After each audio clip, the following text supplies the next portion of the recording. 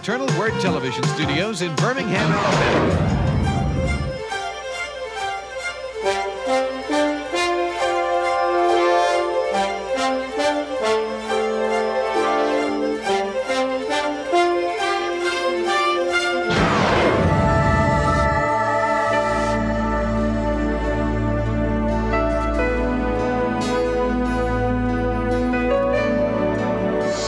In you the love, the compassion of Jesus. The most glorious work of all, to praise God in His kingdom. Moved by the Spirit, one who lives in love lives in God, and God lives in him.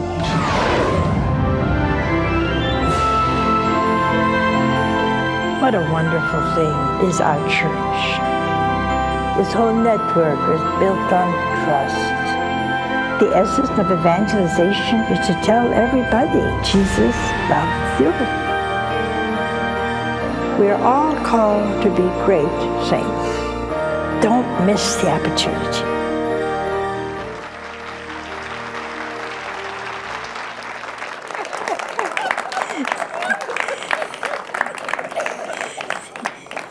That's a pretty good shot, did you think? Oh, hi. If you're wondering what I'm laughing at, I started coughing because I had too strong a cough drop in my mouth. And so my good guard here gave me a whole box of Kleenex. So I took it out and threw it at him. I didn't throw it at him. I threw it to him. That is a difference, isn't it? Anyway, I want to wish you a Merry Christmas. I know that's over, but it's never over. You know, the season is until February 2nd. And it always makes me feel bad when the day after Christmas, everybody throws out their trees. And you never really know what happened, no?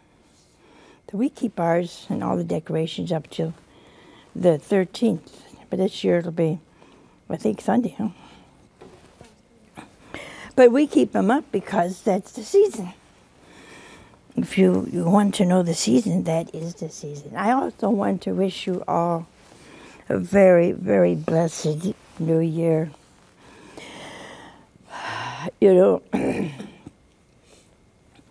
I think we're all a little bit shaky this year, which I think is a good sign. I think we should all be a little shaky the first of the year. I don't understand some of you who get drunk the first of the year. I'd rather be shaky than drunk. Or at least if you're shaky, you know where you're going. But when you're drunk, you have no idea where you're going. You don't even know who you are.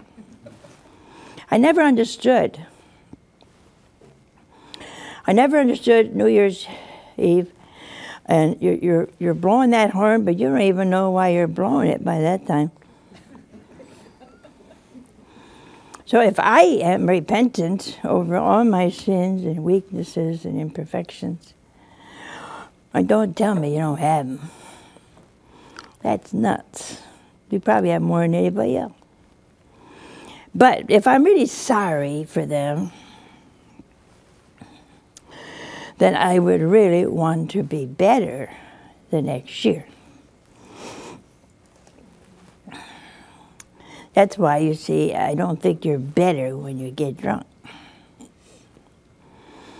I think you made yourself worse the first few moments of the new year. Now, I'm telling you this now in a hopes about next year, you won't do that. Too late for this year. I never understood Mardi Gras. You stuff yourself for 3 solid days because you're going to fast. Well, I don't think you ought to fast. I think you already messed it up. You got 3 days of gluttony. You eat, you drink, and you eat anything, and you make yourself look hideous. You throw things at people.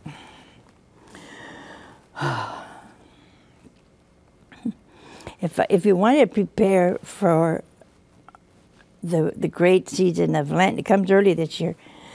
Then why wouldn't you just sit down and say, I really want to change. I haven't done so good the first few months of this year. I really want to change. It's a commercial thing, see? It's all commercial, but you've lost sight, I think, of whatever it is you're supposed to do. You lost sight of that. So, what am I going to talk about tonight? I'm really not sure. And the reason I'm not sure is everybody expects me to speak of New Year's resolutions. But I don't want to talk about something you probably already broke.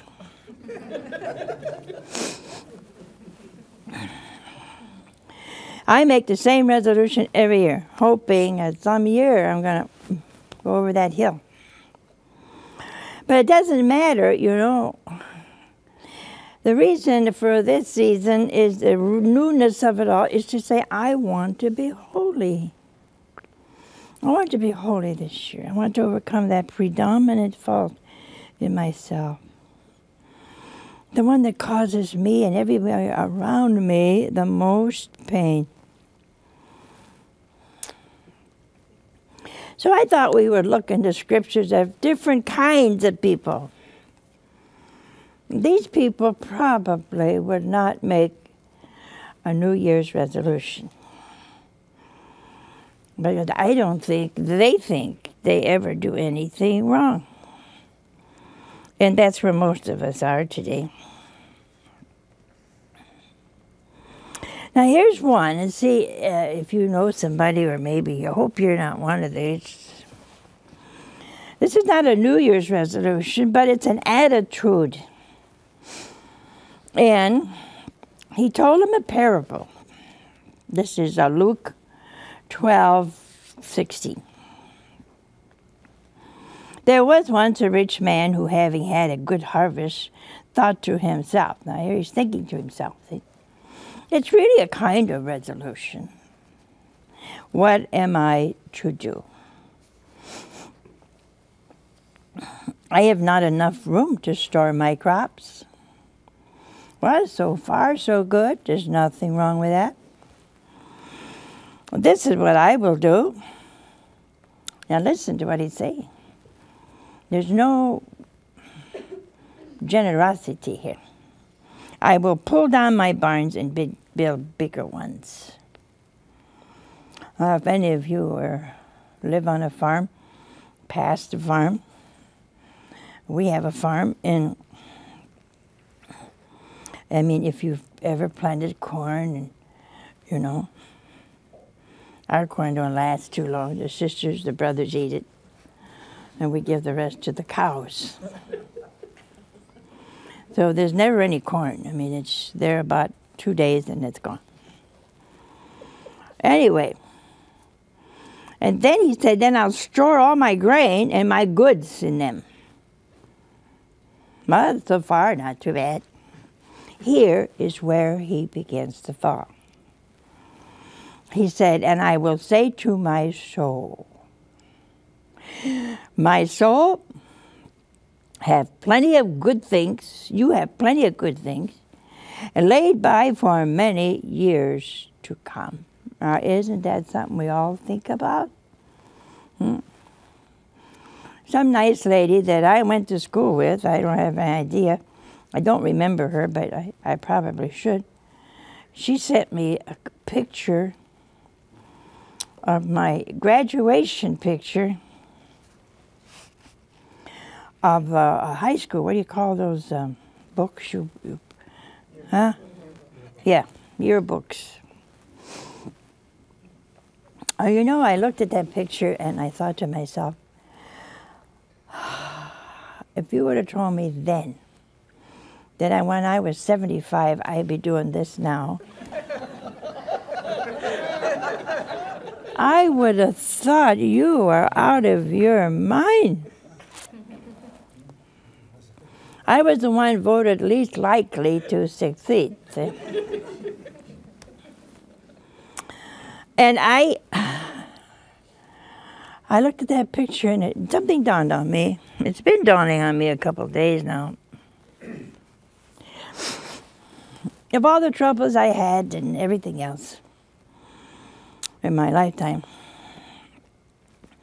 And sisters asked me the other day, Mother, do you feel that the Lord was training you and leading you and strengthening you for all of this? I said, I don't question that.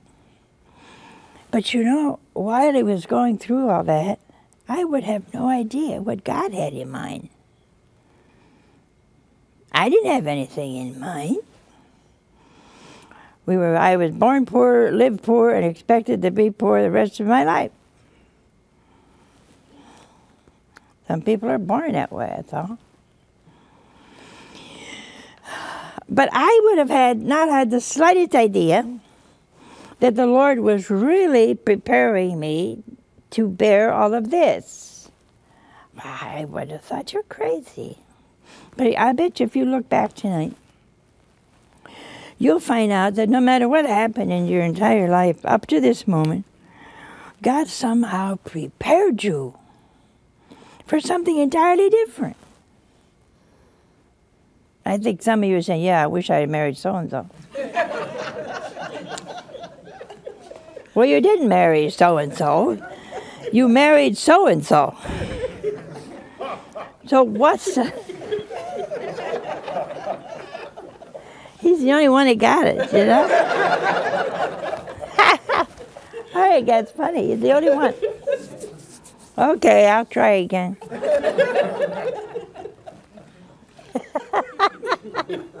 Is that what you think of him sometimes? Yeah? Yeah?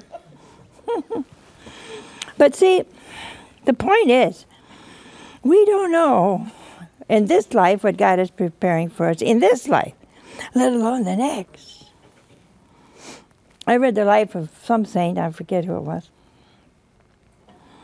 And he was in heaven already. He came down and appeared to another saint and said that had he known the glory of heaven and how much glory he received for the least little thing, the least virtue, the least act of kindness, the least act of compassion, goodness, mercy, and all these things, he said he would have been willing to live to the end of time for the merit and the glory of one tiny little act of goodness.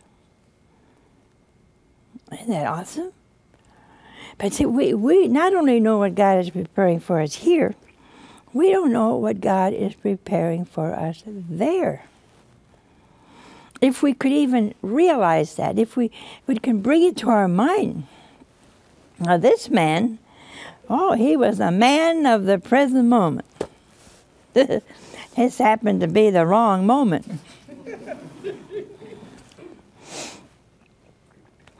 What he says to himself is that take things easy. Eat, drink, and have a good time. Now, isn't that what they're telling you today?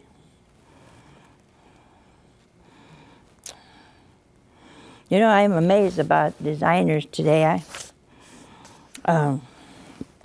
I guess they get hard up on they're supposed to sell things for the industry, whatever industry it is.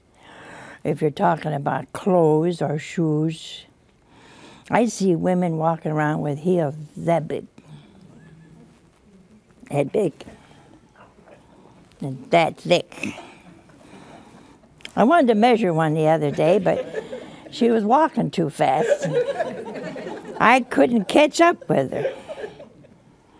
But the thing that was amazing to me was she's got the same 5 little toes that she had 10, 20 years ago. See, and all that weight. Well, she wasn't that heavy, but all that weight's on her instep and 5 little toes. Now, I don't appreciate some foot designer or shoe designer with that kind of design because you say, oh, they're comfortable. Okay, they're comfortable. But God didn't make your foot to be this way. He made your foot to be this way. And it's a style. Well, if your toes could talk, if your toes could talk, they'd say, help, help, help.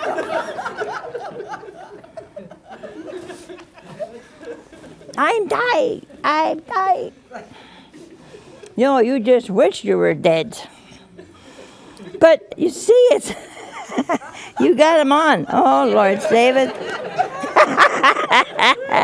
Oh, yeah.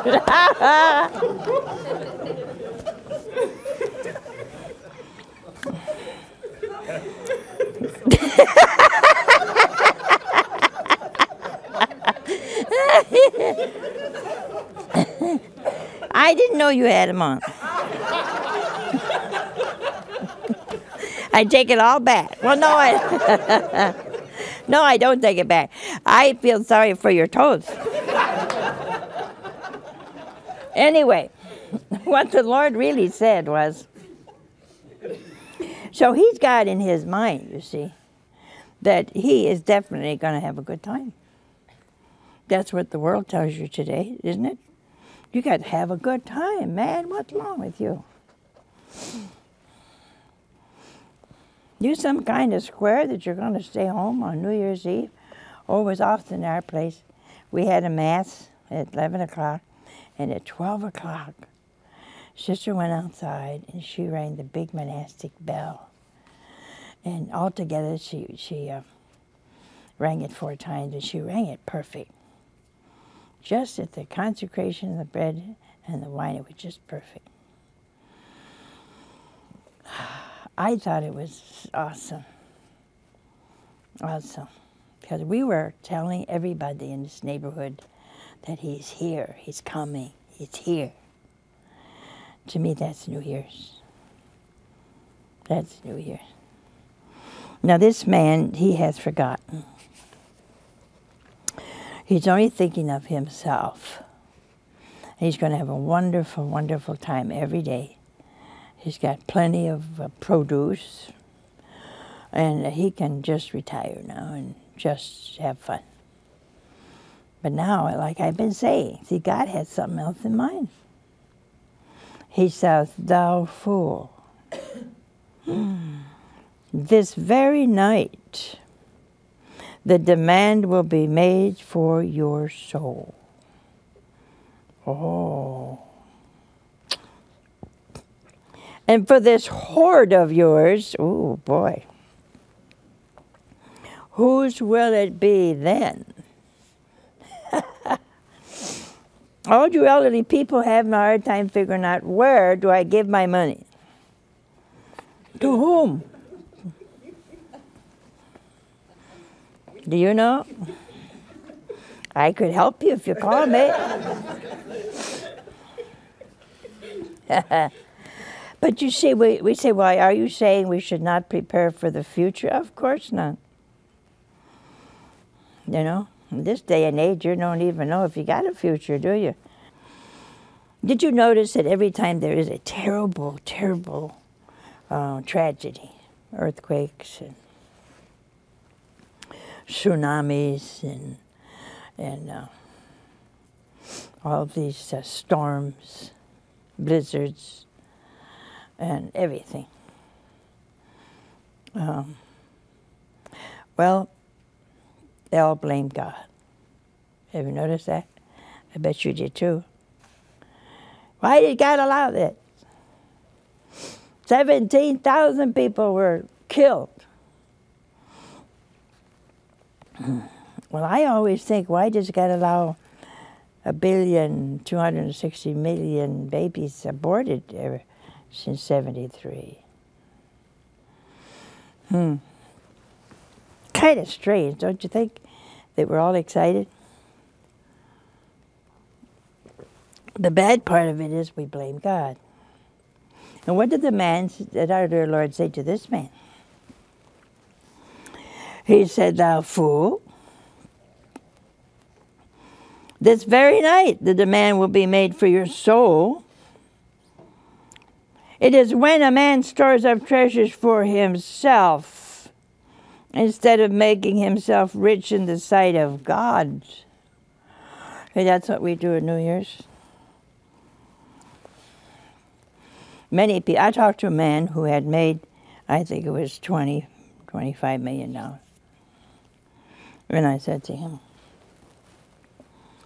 "Are you going to retire?" He said, "Oh, goodness, no." I said, "So what do you want? You can't spend that in your whole lifetime. How old are you?" 64. I hate 64. What do you want? I thought he'd offer me a couple, you know.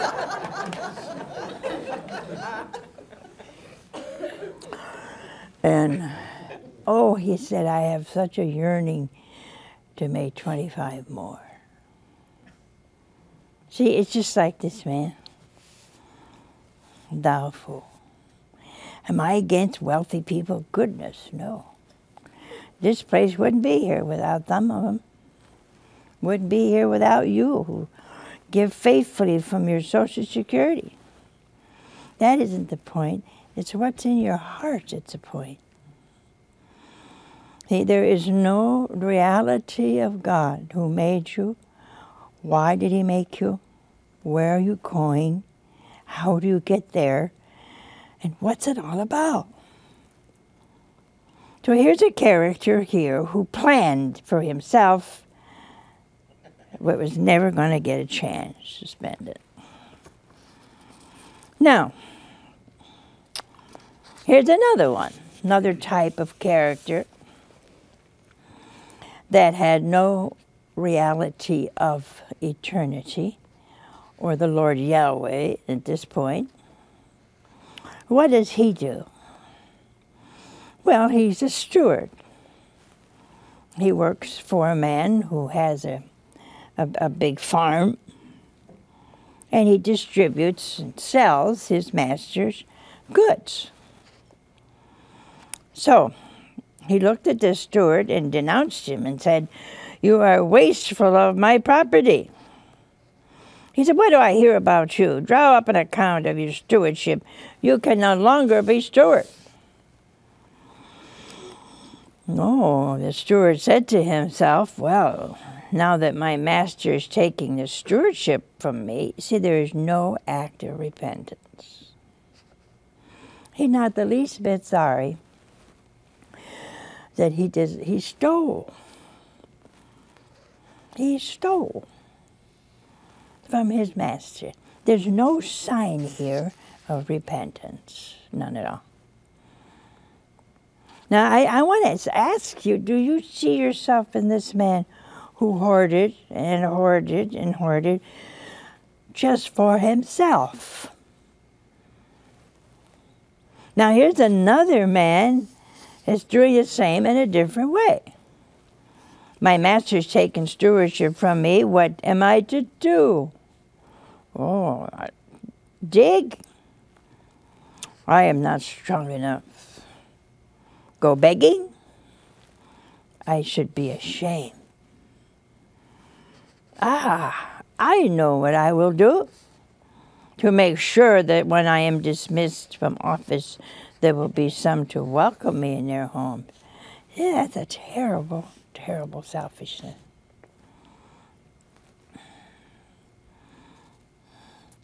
You know, some of you men, and I'm not against men, so I'm not a feminist, so you can relax.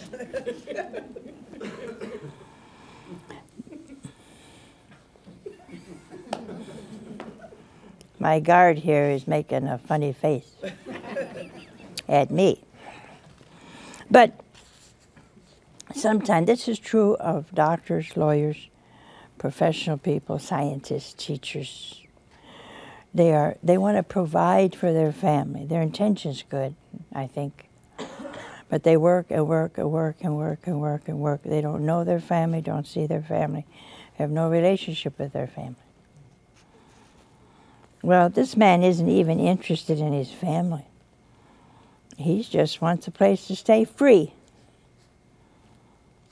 Then he called his master's debtors one by one.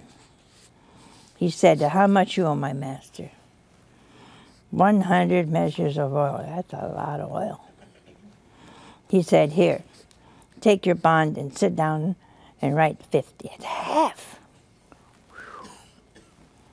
Wouldn't you like your banker call you in, say, how much you owe this bank? Said, $100,000 here, sit down here and write 50. Ooh, what would you do? Would you be incensed and say, you're a thief?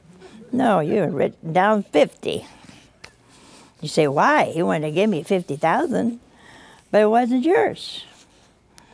So nobody here is honest. The person who owed 100 and wrote down 50 was just as dishonest as this steward. Now he goes somewhere else.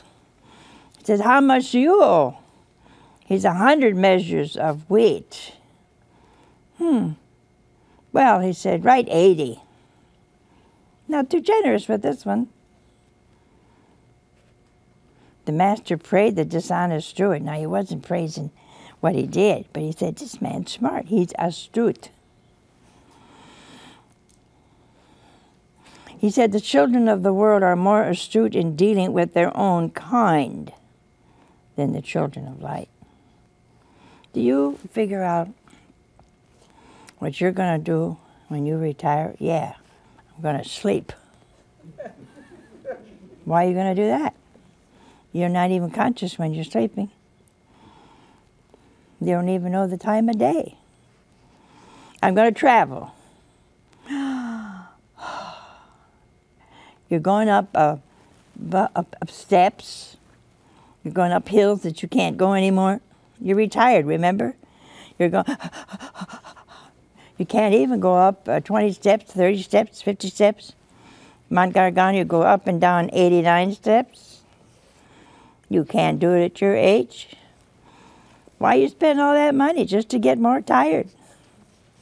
I'm exhausted. Well, why didn't you go to Venice and just sit in a gondola and just enjoy yourself? Somebody else is rowing. Now that would be a vacation. Climbing a mountain for you? Ooh, forget it. But we're like this man. We're looking for ways for self-pleasure. Now, it's fine if you can do those things. Keep close to the Lord. Remember, hey, I'm in my 60s, 70s, 80s, 90s. I got to get ready. You know, the old Italian grandfathers, they were scared to death. First, my grandfather did not like me or anybody at the house calling a doctor. He said they didn't know what they were doing, and they practiced. They were practicing doctors. And he didn't want them to practice on him. And as priest, oh, he was petrified. Why? Because he thought if a priest walked in the door, he was going to die. That was a sign, the last sacraments. I said, Grandpa, I don't mean the last ones. Yes, it does. It says last. That means at this point in your life, I know what it means. It means the last ones. I don't want to see them. See, so we don't have the right idea. If I'm getting close to that day when Jesus is going to say, come, your work is over. Well, am I ready? Well, this man was trying to get ready, but not for that kingdom. So now, this man was only thinking of himself and money. And the Lord says here, he said, no servant can be slave to two masters. And this is the man who met another man as he was relieved of his stewardship. He was not merciful to him. Because we cannot serve two masters. And that's how we do on New Year's Eve, Christmas Eve, 3 days before Lent, Ash Wednesday. You see, I'm not against parties. I think it's a lot of money for booze. I think it's a lot of waste. But if you were to think for a moment, I'm getting ready to fast for 40 days.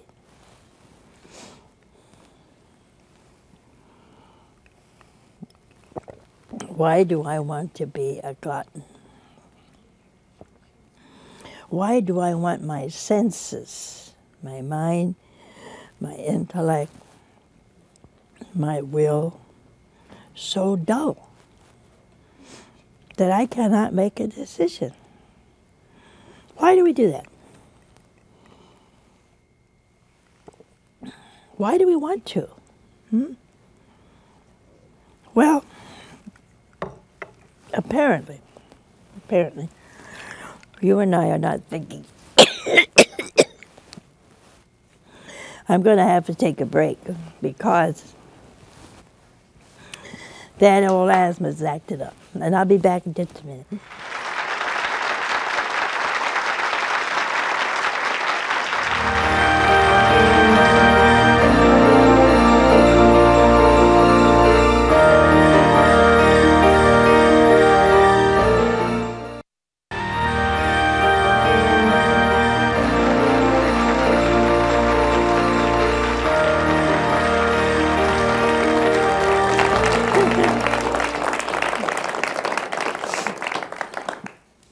Well, thank you for waiting. You know, we were talking about how we serve two masters, but you can't. We want to do all the pleasurable things we can do, and then we want to be good. See, before Lent, we want to do all the sinful things we can think of, and then we'll fast. Well, if I know that sin, especially mortal sin, separates me from God,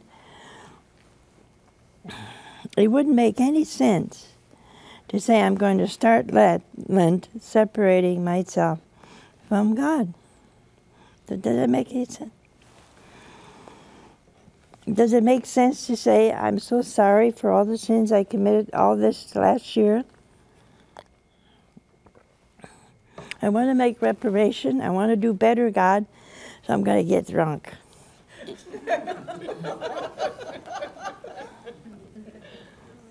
Does that make any sense? I don't think we know what we're doing. I think you better go to confession on Ash Wednesday because you already blew the whole thing. See, when we say I want to be like Jesus, I don't know what you mean, but what we should mean is I want to act like him according to my capacity.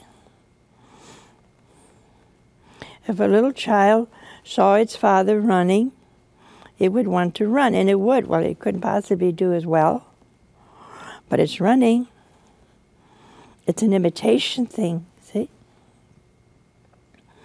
I'm imitating Jesus. It's not in an infinite way, I can't, but in my way.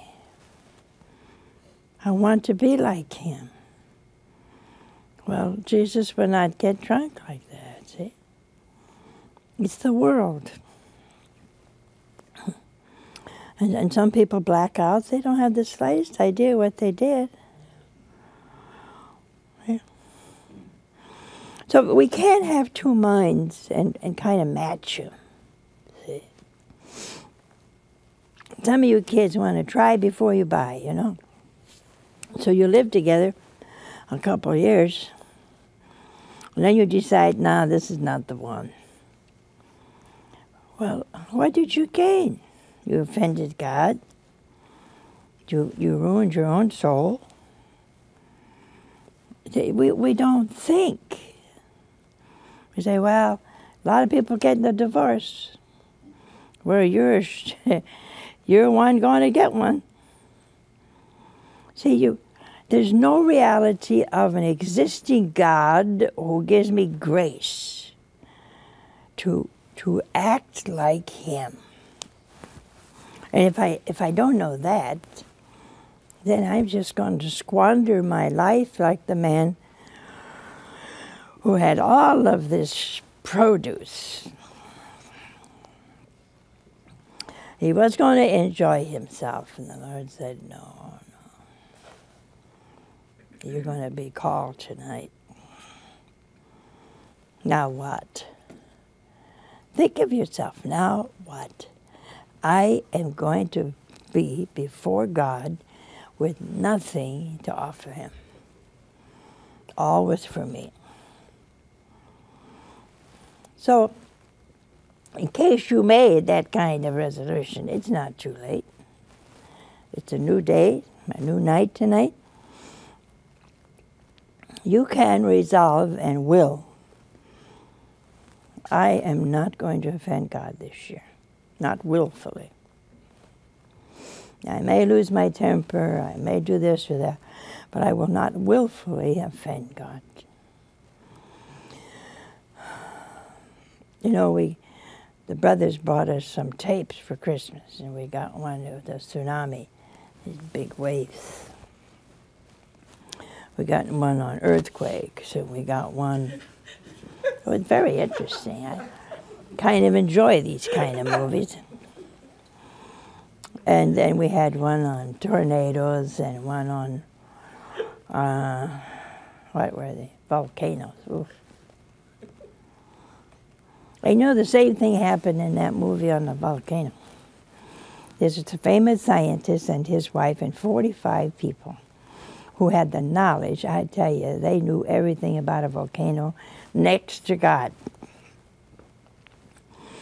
And they went to see this volcano, and this little, just graduated from weather school, whatever you call these meteorologists, and he went up to this famous scientist and he said, "Doctor, I would go that direction if I were you." And this doctor said, "Are you telling me what to do?" He said, "No, I'm just saying I would go." He said, "It's going to blow." He said, "I can tell you from my 35 years experience, it is not going to blow." Okay. The sad thing was that he and 45 people in these red trucks went right where the young man told him not to go, and that whole mountain blew apart and covered them with ash. See, we don't always know the best thing to do. And it's obvious the way we act, that we do more against ourselves than for ourselves. And then we say, "I had a good time." It takes you 2 days to wake up. 2 days before you get your wits together. They have to give you coffee. They have to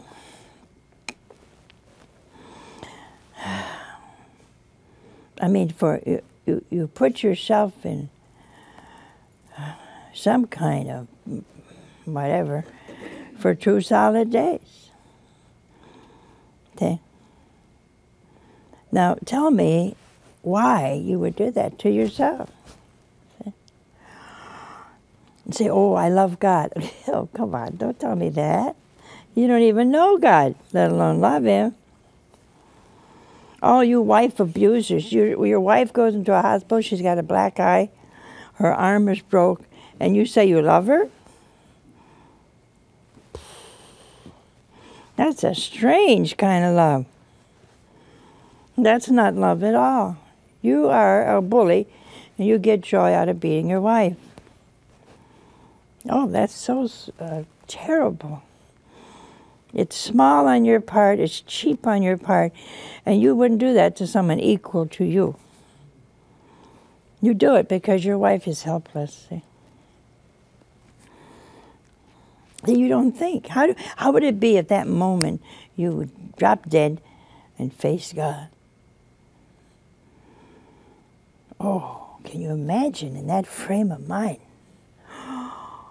Oh.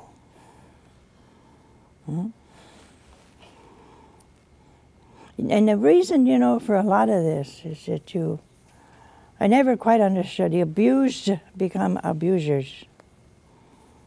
I never understood that. I know a psychologist, a psychiatrist could, but on a human level, on the level of just common sense, if you were beaten up by a father, why you want to beat up your children? Are you getting even with innocent people? See, we're doing things today that are not human. Not human. Because animals don't even do that. Animals don't always act like we do. So I think if you want to make a resolution for New Year's, I would stop tomorrow and give yourself a half hour somewhere on the park bench. Well, it's too cold. Someplace. You know, we saw a movie on Scrooge during the Christmas season, and instead of going into hot hell, he went into cold hell. Scrooge did. I thought it was kind of clever, because the whole thing was that he was so cold to his neighbor, so selfish, self-oriented, that his place in hell was freezing cold. I know it isn't that way there, but still, it was a good concept. So why, when you have so little time on this earth to change, to be transformed, to love, to be like Jesus, to be like God, will you want to wreck your own life, huh? And then take the risk of doing something else forever. Well, we have a call. Hello? Hello, Mother. Hi. This is Bernard from Pittsburgh. Where are you? I'm in Pittsburgh. You're out there? Yes. Hello. Somewhere, huh? Hello. Ah. Can we you hear don't me? You. You can hear me. Somebody pulled the wrong button. Okay, we know his question, okay? His question's about how do I know what? Oh, suffering has value. What do you know? We know it because of Jesus. Yeah. You know, this is my profession cross. Beautiful. It's ebony and brass.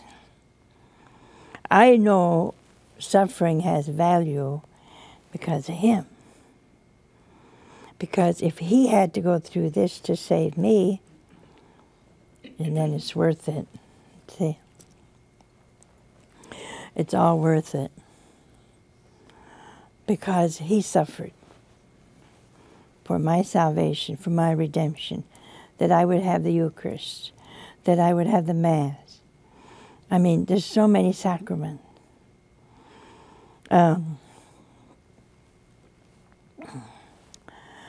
You see, a lot of us think that suffering is an evil. No, it's a good. Because then I'm like Jesus.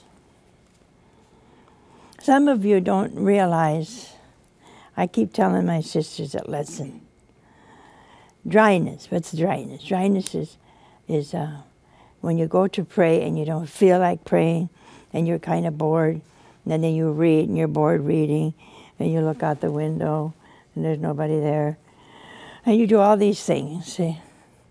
What are you doing? You're running away from suffering. And why does God allow that? He wants you to love with a pure love.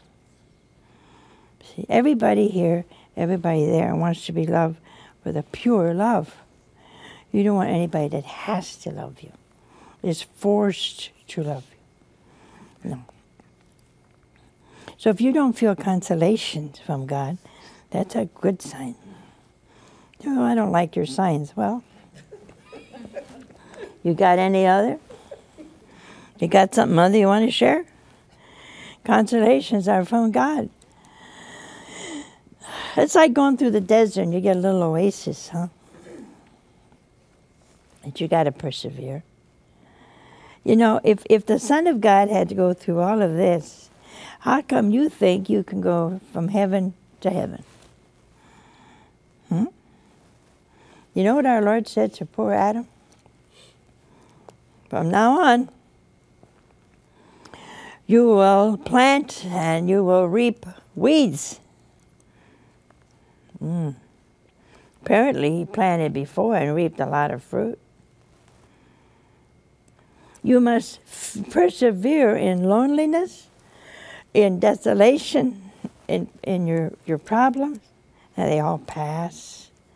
They all pass, you know. And you can say, oh, God's not hearing me. Hey, he's the only one that does. God hears you. He just said no.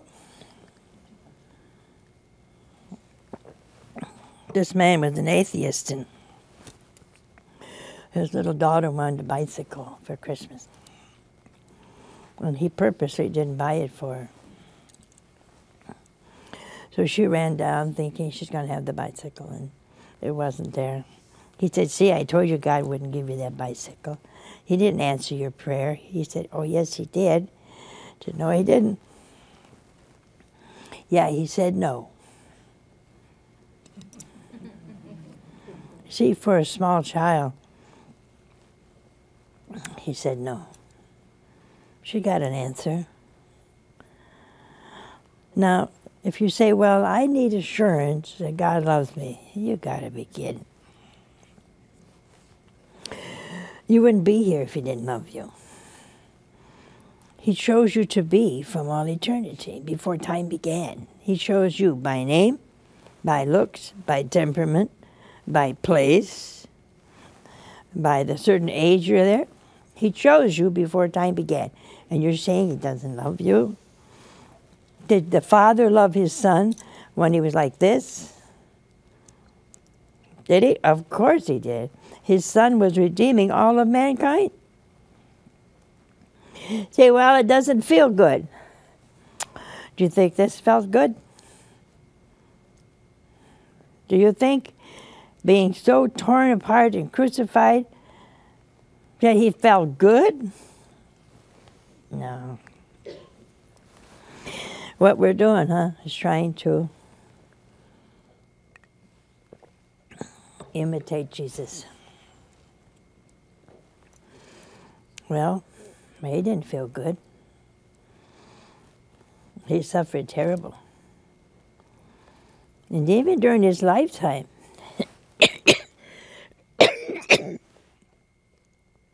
he said, birds of the air have nests, and foxes have holes, but the Son of Man has nowhere to lay his head. Don't you think that was suffering? Don't you think after thousands of years you decided to come and there's nowhere to greet you? Did you ever think of going and visit somebody, you look forward to it? Oh, and you do your best and you wait and wait, wait, and you finally get there and nobody even says, hi, hi. How would you feel? See? Well, all of that he did just for you. I'm going to say a little prayer for you. I only have a few seconds. I just want to say, Lord Jesus, please give all of these people who have helped us, who love us, and whom we love, many graces this year. Most of all, the grace to want to be holy, want to be good, want to be like Jesus. That's what we want, Lord. We could have many things, but if we don't have that, we have nothing. And so, Lord, bless us all tonight with thy peace, thy grace, thy joy. Amen. God bless you all.